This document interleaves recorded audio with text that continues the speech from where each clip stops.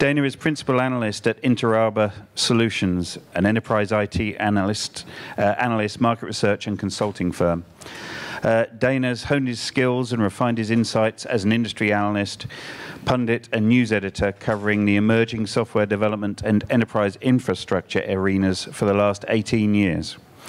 He's a former senior analyst at Yankee Group and Aberdeen Group and a former editor at Large and founding online news editor at InfoWorld. Former news editor at IDG News Service, Digital News and Review, and Design News. Dana's done a number of these for us in the past, leads a great session, and I think this one will be. We did have questions, as we said before, we did have some questions for the Microsoft speakers earlier, which I think Dana's going to try and weave into those. But I'll let him introduce the panelists. But for now, introduce Dana Gardner. Dana. Steve, I'll give you that one. Thank you, Steve, and thank you to the Open Group for hosting this panel. And let me introduce our participants. You know, we've heard a lot about IT4IT, and we've looked at it from a variety of different angles.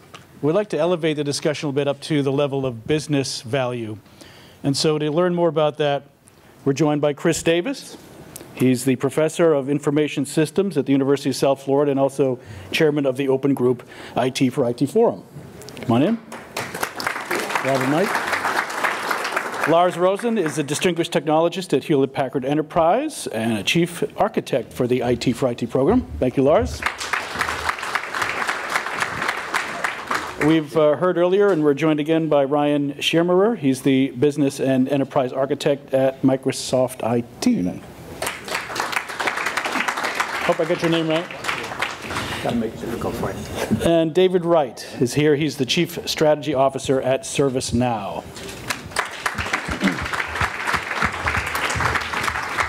So have a seat, get ready. We want to make this interactive. Please tell us not only how you feel, but react to what other panelists are saying. And let me start with some observation that I've had this morning, listening to this discussion about IT4IT. I hear it's a standard, it's a framework, it's a methodology, it's a business enabler. Chris, is it all of those? Is it more? Is this a whole greater than the sum of the parts? Help us understand better what IT4IT's potential is. In terms of potential, I think it can be seen as all of those. So I've been academically in that space for 20, 25 years. The thing that really is different, the thing that adds potential to this, is the value chain orientation. So as well as being a really potent technical standard, we've abstracted this to levels that can be immediately appreciated in the C-suite. So people like Kathleen come along and they see it and get it. And that provides some traction, which I think is a very positive thing, and will enable us to pick up speed as people like Twan invite real penetration down to the CMDB level and so on and so forth. So we've got this multi-layer view. Lars and I articulated it as levels of abstraction, but I think the integration of Mike Porter's stuff really adds some perspective to this technical standard that maybe isn't present or hasn't been present in other frameworks and tools. Mm-hmm. And as we try to sell this up the value chain into the organization, perhaps frameworks is lost on some people after a certain height. But IT4IT is a nice brand. It's got a nice ring to it. It makes sense. Do you expect that IT4IT is something you would take to a board setting environment and have them understand this concept of a value stream and consolidating around that? Yeah, I do. I think that some of the observations that were made yesterday about the persistence of models like value chain, value stream, and so on, they still make enormous sense to people at the CIO level. And that then enables the conversation to begin and also provides the ability to see whereabouts, how much of the standard, which particular value streams, where in the organization it fits. So as well as being very potent and very prescriptive, we've got that conceptual agility that the standard provides. I find it really exciting and really quite refreshing. Now, Lars, one thing that's also interesting to me about this is this was an organic development within IT organizations, of, for, and by them. Tell us a little bit about how at Hewlett-Packard and Hewlett-Packard Enterprise you developed this and why it was a good fit for the Open Group as a standardization process. Well, there was a couple of things that made us kick this off, and together with Shell initially, and then a lot of members came over the years. It was, for us in Hewlett-Packard Enterprise, it was really around consumption of our tool sets. That's where I came from. I sit in a cross-portfolio group and said, well, we all draw on all of these diagrams about how it could fit together, and we had these endless discussions with customers about whether this was right or this was wrong, etc., and was completely disagreeing with all our friendly partners as well as not so friendly competitors about what was the right diagram. So by putting this into the open, and we choose Open Group for that particular reason, it's shown in the past that it can create these kind of things. Allowed us to have that common framework for defining the to-be architecture for our customers, and that simply made it much easier for us to sell our product suite. So it made a lot of business value for us, and it also made it much easier for our consultancy service. Didn't have to argue about the to-be architecture. It was given. Then we could talk about how to actually implement it. Much more interesting. And while we're speaking about Hewlett-Packard Enterprise and your experience there, do you have any tangible metrics of success as to how this improved? You went through a large business separation of IT departments. That must have been a difficult process. Was there anything that the IT4IT approach brought to that particular activity that you can point to as a business driver, business benefit? I can, because it's again, a very large organization is compartmentalized in many different ways, and you could say, well, how does all of these units interchange and work with each other? Because it goes both ways. It's not only the split, but it's also all the acquisitions we're doing over the years, right? And then we have a framework that we can use and plug things into, and we have a standardized tool set we can use and reuse over and over again.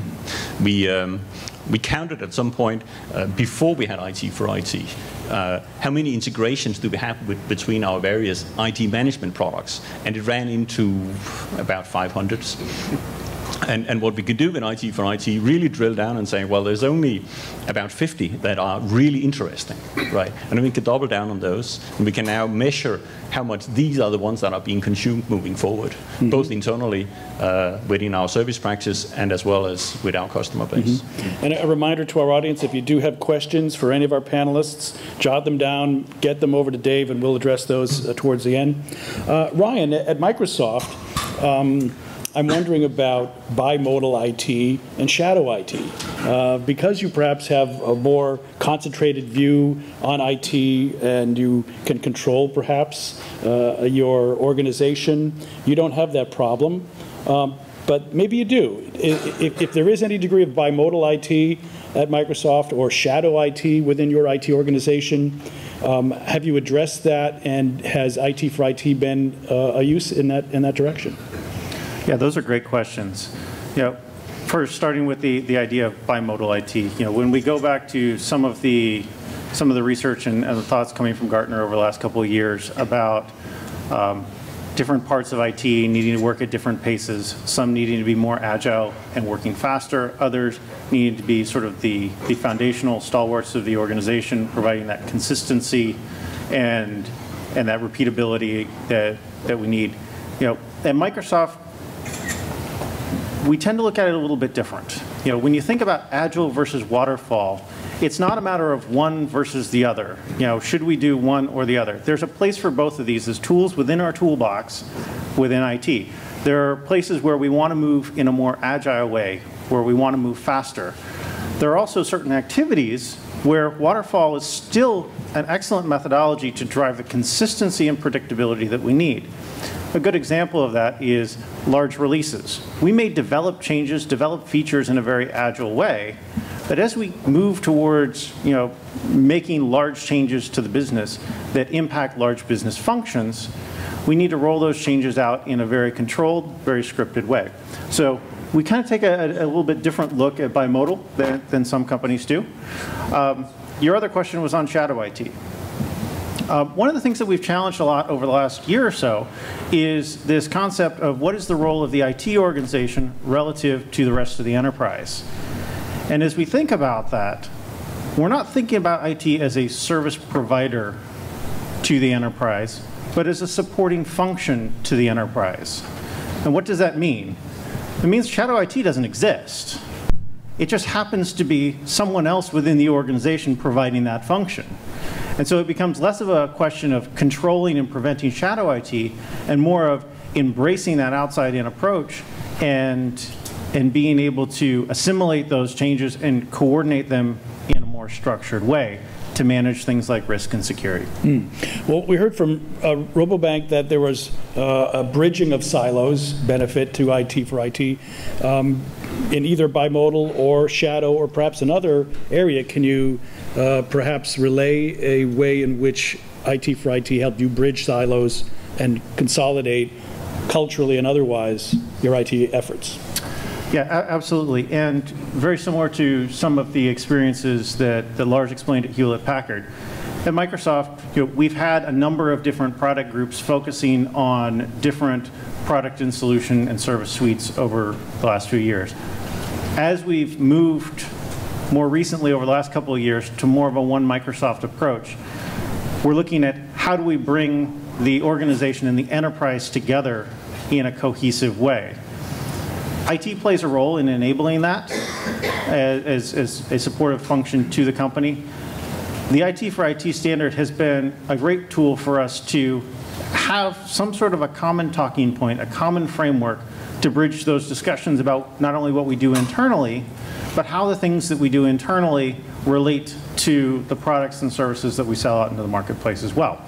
So having that common framework, that common taxonomy, it's not just about talking with customers, it's about talking internally and getting the entire enterprise aligned as well.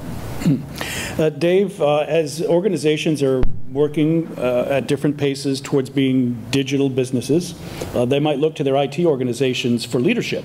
We might, as a business, want to behave more like our IT organization. At ServiceNow, I've heard you describe that ITSM is one step towards business service management rather than just IT service management. How do you see the evolution from ITSM to business service management towards a digital business, and how do you foresee IT4IT perhaps aiding and accelerating that? So I think the interesting thing about IT4IT is the fact that it conceptualizes the whole 4 stages that people go through on the journey. Now, the great thing that, I suppose you could say the gift that ITIL give IT was it give it an operational framework to work to. Now, most other parts of the business haven't got an operational framework. If you want to request something off most parts of the business, you'll send them an email. You want something off legal, you want something off marketing, send them an email. They haven't got a system where they can request something.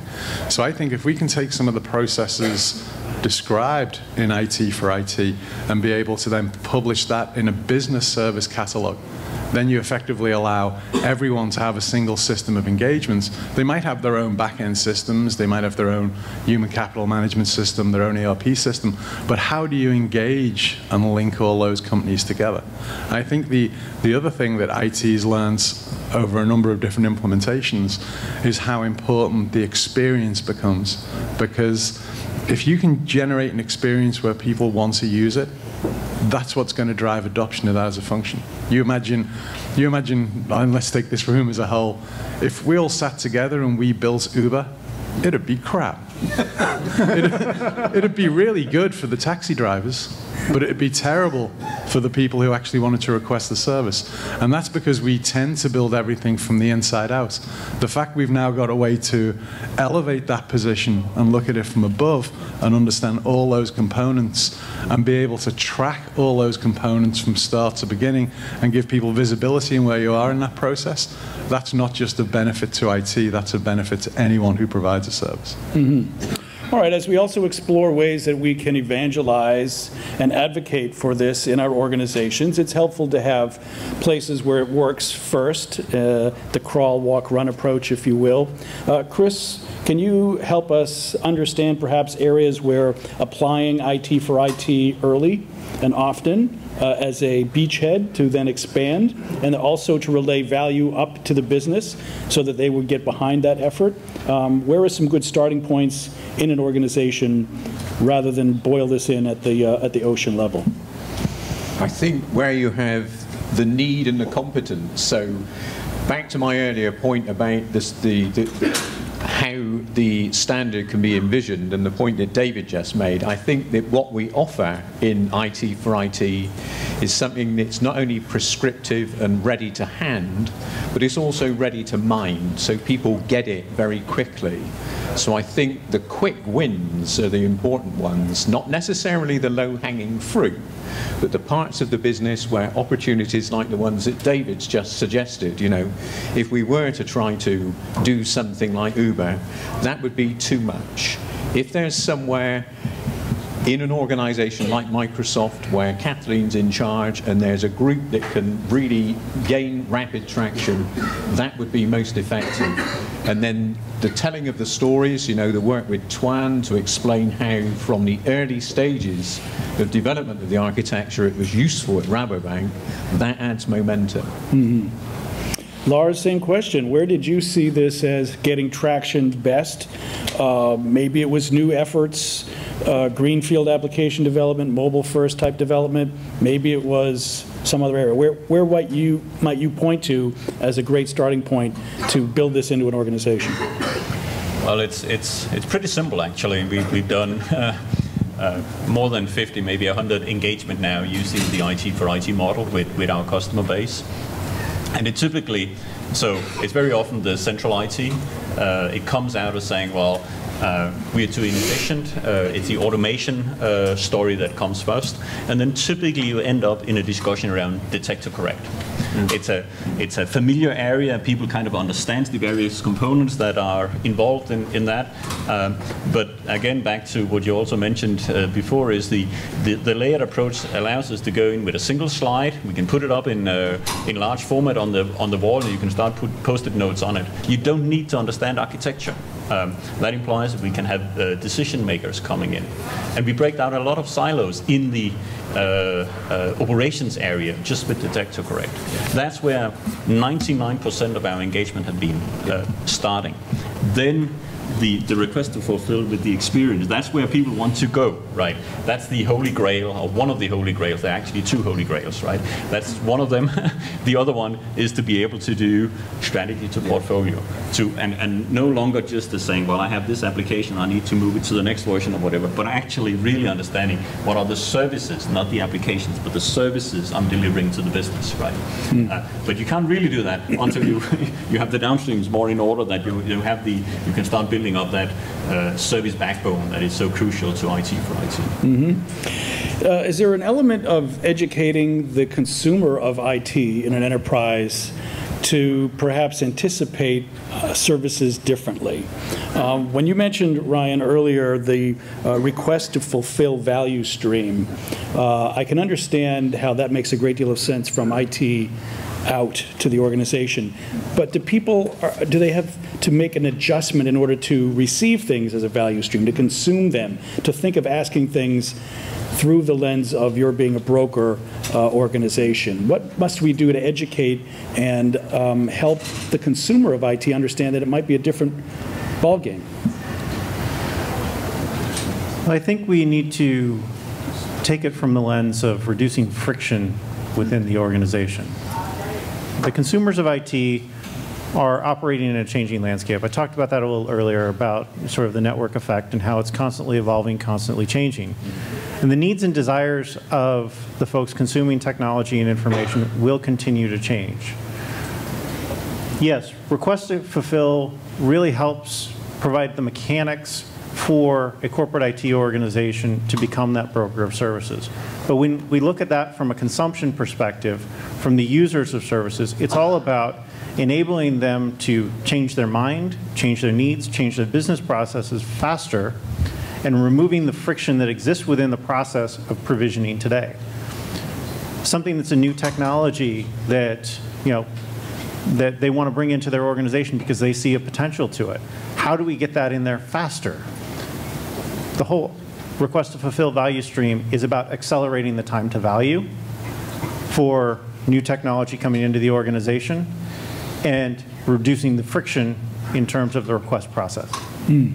Dave, anything to offer on that same side, the consumption side, rather than the delivery perspective? Yeah, I think when you look at how people actually consume things now, there's definitely a trend going on where people are becoming more service aware. So we're getting this breakdown now where people are saying it's not about the CIs, it's about the service that those CIs support, and how you can take something and have not a CI-centric CMDB but a service-centric CMDB. How people can map those relationships. So I think the whole consumption side of it's flipping now as people's expectations come in line. And the other thing I found specifically with the IT for IT concept is people start to put together kind of business logic very quick around things. So they'll look at the whole process. And I had someone said to me, we were having a discussion a few weeks ago, they said, so if I understand the cost elements of each of those, I truly know what that service costs. Could I move and actually be able to manage my systems based on what it's costing the business, not the fact it's a 7-1 problem or it's a red light. It's costing me X amount of dollars a minute for this to be down, and I've spent this much money actually building it and getting it out. But you've got to have all those elements tied in, all the way from the portfolio element right the way through to the run element. So it really seems as if it also offers the value of rationalization, prioritization, but in business terms rather than IT terms. Is that correct? fair? Yeah, that's fair to say, yeah. As I try to factor where this will work best early and often, not only would we look at specific parts of IT within an organization, but we might look at specific companies as a culture, as a type of company, but also vertical industries.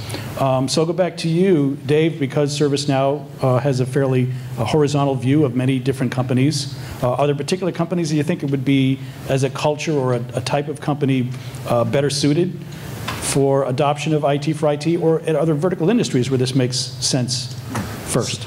So the people that I've seen who've been most disciplined about wanting to be able to look at things holistically right across the whole gamut has been the pharmaceutical companies. So pharmaceutical companies have come along, and they're obviously very regimented the same way finance are.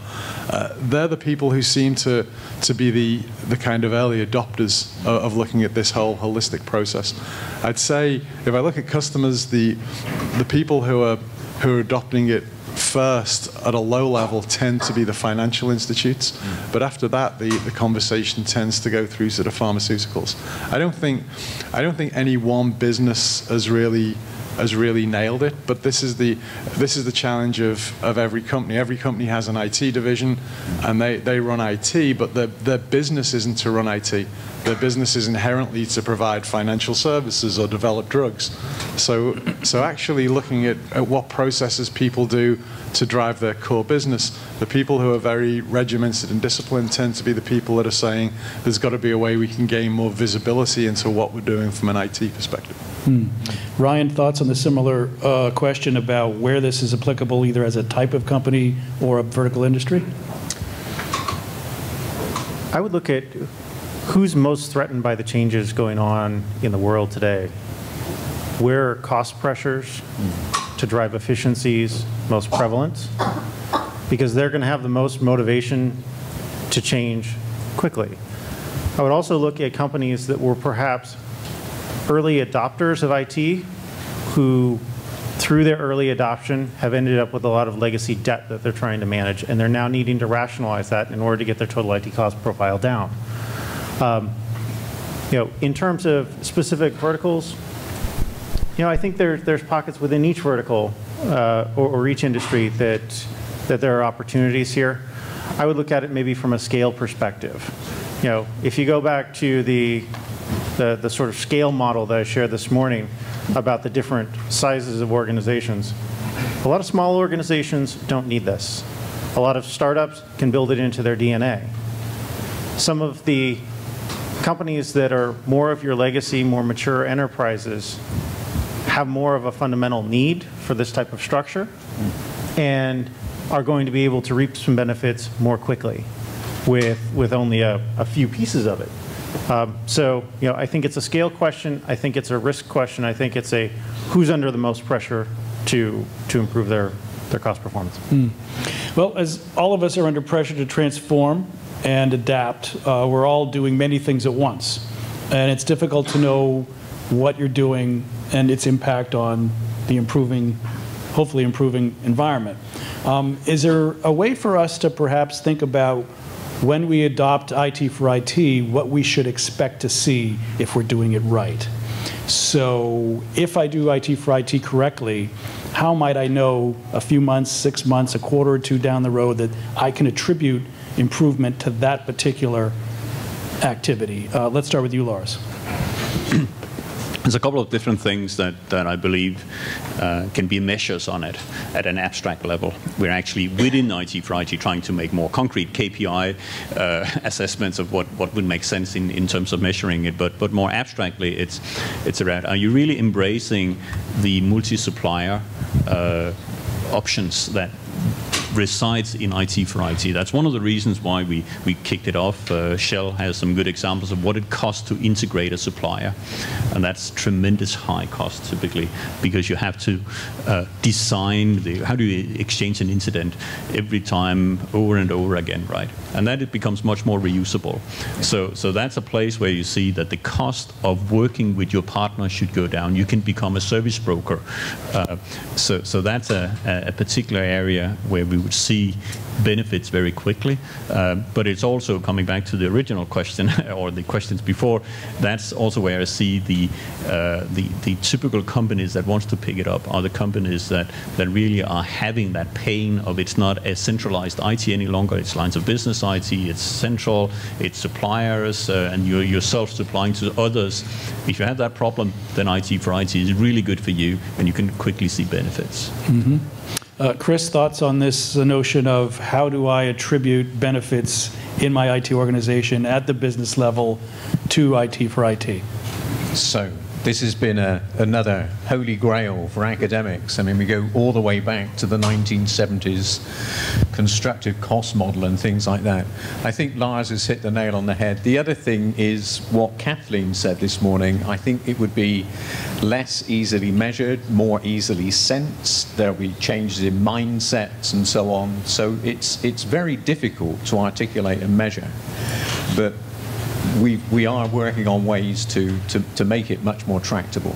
I think if I can just add one of the interesting things I've been implementing ITSM systems since the mid-90s, but we still do one thing in the same way that's really weird, and you kind of hitting it with this question, it's can we define the outcomes? I think whenever anyone undertakes a project like this where they decide, hey, we're going to completely redefine the way that IT manages itself as a business, you probably should design the outcomes and the metrics that you want before you put the system in. Almost everyone I can ever remember implements a system and goes, cool, let's write some reports. And then you take the reports you can get and you'll say, oh, we'd like a report that shows this. And the consultant who's put it in goes, oh yeah, you can't get that.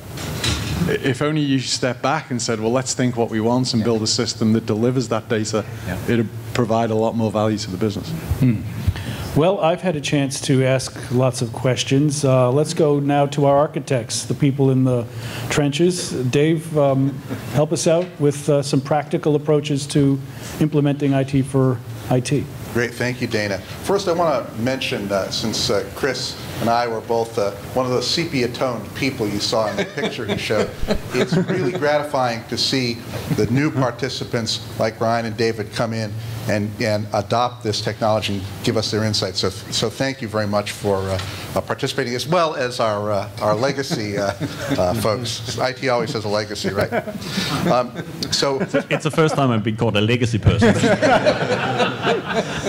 Only to your face. Okay. So, anyway, get serious here. Each speaker mentioned the need for better data management as part of this process. And so this is a governance issue. And who in these evolving organizations should be responsible for data governance? Is it the business? Is it IT? Is it a third entity that should be doing that? So any thoughts on that? Let me take that one.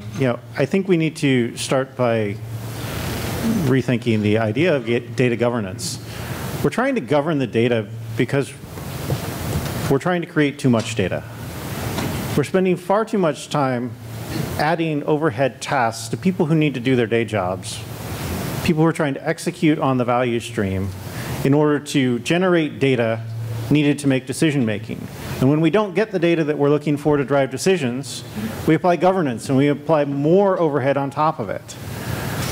As we think about IT for IT and the fact that we have a value stream and a separate set of supporting functions, it gives us an opportunity to say, how do we reduce the amount of data required to be generated in the value stream itself? The extra data points that someone collects as a part of a request, or the status updates that are created as a part of a project or an agile release. And how do we get to the point that we can derive that from the operational systems themselves and let people just do their jobs? Yeah. If we're not asking people to manually create data, there's no need to create governance processes for it. And that's where IT for IT, I think, has a lot of value here. We're going to get greater data by making people's jobs easier. I would like to add to that, and very much in line with what you're saying, is that that's one of the purposes of the service backbone, is that everything relates back to that one. And so if you really follow it, everything would be available. You don't need to do anything further, almost, in terms of data stewardship. Any log message, any incident, any report or set of data from the development can all be related back to the conceptual service, and then you can have fun with creating the reports you want to do, but you don't add any overhead to the individuals in the value chain. Next question. Sure.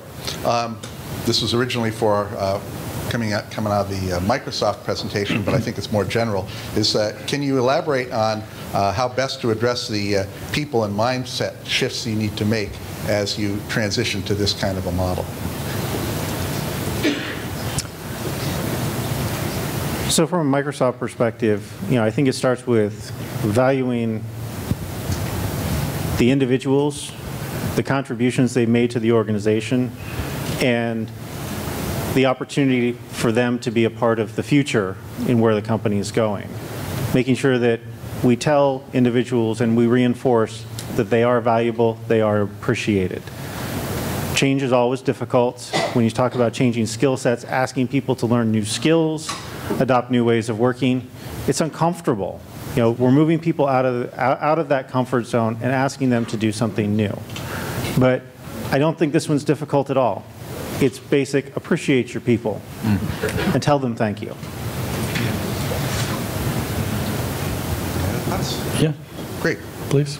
So, given a complex service request demand by a business user, how will IT for IT assist me in designing a service with, say, 5 different vendors? Anyone?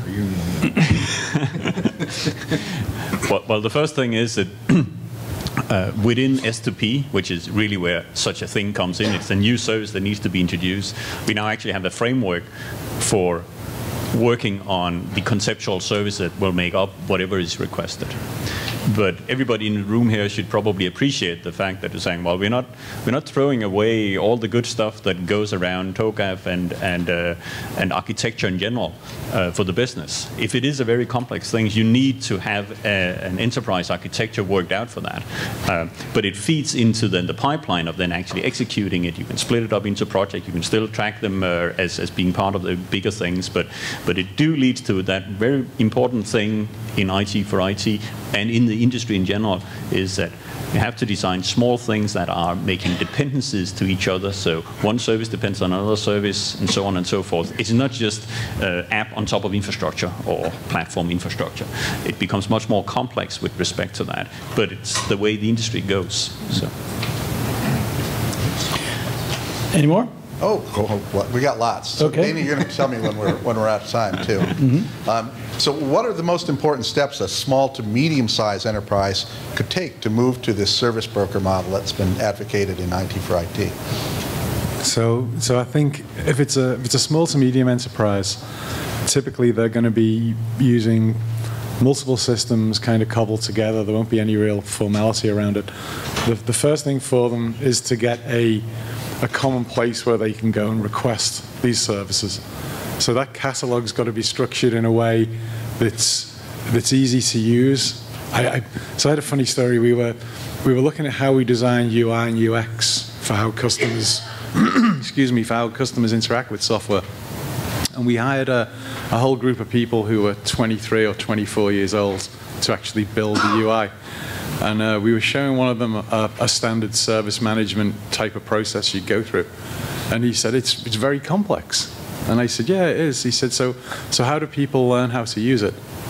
And I said, well, what typically happens is you roll the system out and then you send all your users on a training course. And he said, so he was horrified. He said, so you're allowed to write software that's so bad you have to train people how to use it? I said, yes, I've made a good living for 25 years doing that. But to be able to get a catalog, especially in a smaller business where you've perhaps got a younger workforce, you've perhaps got a more rapid turnover or a potential to expand, it's developing systems where you don't have to train people how to use them, where it's very intuitive. Hey, I go onto this, I request something, and then suddenly something pops up. Hey, I've got a task I need to do. It's not like the going in, going, well, what does this mean, and why have I got like 300 fields on the form and a couple of tabs to go through. It's making work as simple as possible. That's what's going to drive the adoption of this. But then at a higher level, what really drives the adoption is the visibility of the end result that you get from this, having that clarity of information. If you imagine everyone in this room is used to seeing incidents by category. So you can see a percentage of whereabouts you're spending your time. Are you on hardware issues? Are you doing software upgrades? No other part of the business, especially in this consolidated business model, can see that. If you go up to human resources and go, give me a breakdown of percentages, how much do you spend on each different type of task? You'll get some tribal knowledge ballpark figures. Same for legal, same for finance. Everyone who's been there for a while knows it, but there's no metrics. If you can provide those metrics at a top level, that just drives it further and further into the organization. I think we have time for one more, Dave. One more, okay. So which one to choose? And of course, people will be able to interact with these folks at the breaks and at our evening reception if I don't get to your question. So how does IT4IT help in a situation where a company is trying to eliminate a data center and move to the public cloud? And as a broker of services, who owns the system integration across those services? How does that flow in the IT4IT model? I'll take the first crack. Again, it's a classical scenario around saying, where can you rationalize your portfolio, really, right? So it's, do I outsource it? Do I move the infrastructure to the cloud? Do I still maintain the actual application, etc.? You can't make these decisions without having a systems of insight around what you're actually running, how it's being consumed, what business value does it bring, which goes back to strategy to the portfolio. What conceptual services do you have? How are they currently implemented? How are they running? What is the quality? How many consumers are there on it? If you have that data, it's actually fairly easy to make these decisions. But typically, most organizations, the exercise is 60 spreadsheets and half a calendar year, 60 people trying to figure that out. And in the meantime, it's not really correct, right? And that's, again, because you don't have a service backbone, you don't really have connected information. So implementing IT4IT will allow you to make these decisions much easier. Thanks. All right, well, just let me add on to that one just a little bit. As we talk about, you want to move something to the cloud, how can I use IT4IT to help me? We have to remember that, this is an area that the industry is evolving. We haven't got it all figured out yet. IT4IT is a great starting point for having the conversation with those folks helping you with system integration, your cloud service provider, to go through and step through the questions about, how does it need to change? What needs to be done differently? What are the things that the consuming IT organization no longer needs to do because the cloud service provider is doing for them. For now, start by using IT4IT as a checklist. Use it as a starting point for brokering the conversation. To say, hey, have we thought about everything? Over time, this will get repeatable. It'll become a common pattern, and we'll just know. And we won't need to have that conversation. But for now, IT4IT is a great reference model to help us have that conversation. Would it not make sense for you as a consumer of cloud services to wonder whether your cloud provider is using IT4IT, and wouldn't that give you a common denominator by which to pursue some of these benefits? There would certainly be, in the future, I would hope, when we come to tool certification within the open group, that a cloud provider would also need to be certified to saying, well, if you buy my service, I can actually provide you with an incident interface according to the standards, so it's easy for you to hand over and go back and forth if there are issues, just to take one example, right? It always comes down to people, processes, and tools, and certifying against those. Any more to offer from anyone? Yeah, the one thing I can offer is, since this standard launched in Edinburgh 3 months ago, I can't tell you how many emails I keep getting from our account teams from customers who are asking us that exact question. Customers are asking the question about IT4IT. How does it play into the service provider landscape, and how can they use it to drive the conversation with us? So the word is getting out, and the best thing you can do as a consumer of this stuff, as you go work with different service providers, ask the question, ask their opinion, ask for their thoughts on it. Well, great. I'm afraid we'll have to leave it there. I'd like to thank our panelists. We've been joined by Chris Davis, Professor of Information Systems at the University of South Florida and a chairman of the Open Group IT4IT Forum. Thank you. Lars Roosen is a distinguished technologist at Hewlett-Packard Enterprise and the chief architect of the IT4IT program. Ryan Schmierer is the business and enterprise architect at Microsoft IT. And lastly, Dave Wright is chief strategy officer at ServiceNow. Thank you very much.